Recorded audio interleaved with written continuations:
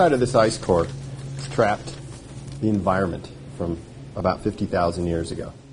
One of the things you can easily see in this ice core are small bubbles. That's the atmosphere trapped at the time that this particular ice was formed. Scientists have only been deciphering the pages of these frozen books for about 40 years.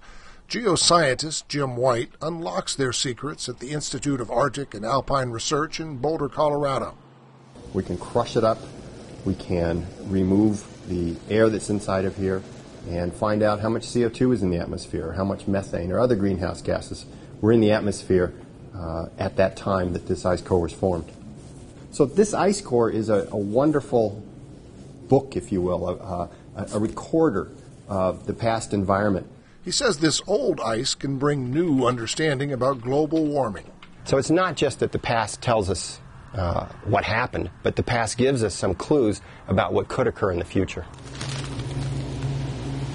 One of the neat things about ice cores is that in areas where you have lots of snow accumulating every year, you have very detailed time records. Greenland is a place that has lots of accumulation. So we can look at year-by-year changes 20,000, 30,000, 40,000 years ago. White's recent analysis of Greenland ice cores, a National Science Foundation-supported project, has revealed some important clues about rapid climate changes near the end of the last ice age about 11,700 years ago. At the time, there was a 22-degree Fahrenheit temperature spike in just 50 years in the Northern Hemisphere. When you're talking about major changes to the Earth's temperature, 50 years is practically the blink of an eye. The triggers for those ancient, dramatic climate changes: atmospheric circulation, like the jet stream, ocean circulation, like the Gulf Stream, and fluctuations in levels of sea ice. Where are those trigger points in the modern climate system? Is it sea ice, which is disappearing rapidly? Is it ocean circulation? Is it atmospheric circulation? Or is it some combination of those three? I would say we're still flying blind when it comes to whether or not a rapid change is on its way. More and more data from ice cores is expected to improve computer models for predicting future climate change.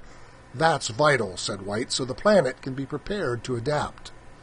Greenland contains something in the neighborhood of 20 feet of sea level rise, where the entire Greenland ice sheet to melt, that would inundate, drown major cities like Miami and Houston and New Orleans, Oakland. It would be, all around the world. So it's important to recognize how much ice is up there. There's a certain rugged and spirited nature to the scientists who work in temperatures around minus 20 Fahrenheit. This time-lapse video is from the drilling shelter at the West Antarctic Ice Sheet Project. After the cores are drilled and retrieved, they are painstakingly prepared for study at more than 24 universities, with an occasional break for some calisthenics in the cold.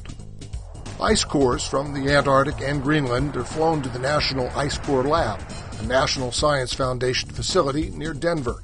Many then make it to White's lab at the University of Colorado. We measure about 10,000 samples a year, so we have to take some fairly detailed records in this ice core. There's a thermometer that lurks within the ice. This one is based on the ratio of heavy hydrogen to light hydrogen. The more heavy hydrogen you have, the warmer the cloud was that made the snow. Like all those crime scene investigators on TV, these experts determine the what, where, and when, but with evidence from eons ago. This is a system that will analyze carbon monoxide concentration and isotopes in ice cores. Well, this instrument here is measuring the hydrogen isotopes of methane. And what that tells us about is where the methane comes from. Is this coming from the tropics? Is it coming from polar regions? The evolution of the ice core analysis has really been remarkable over the last 40 years or so. As we say, every time we measure an ice core, we find new information. Information that could make a difference in our planet's future. For Science Nation, I'm Bruce Burkhardt.